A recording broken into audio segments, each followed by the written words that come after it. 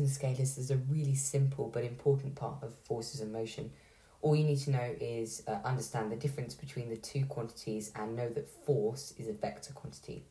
So it's really simple. Scalars are quantities which have a fully described magnitude, so it's just a numerical value.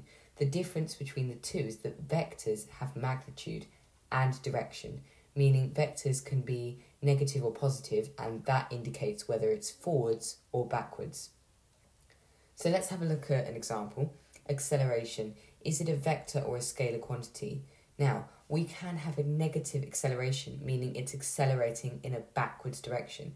So if we're being indicated on a typical direction, then that means it must be a vector quantity. So that is the answer, direction as well as magnitude.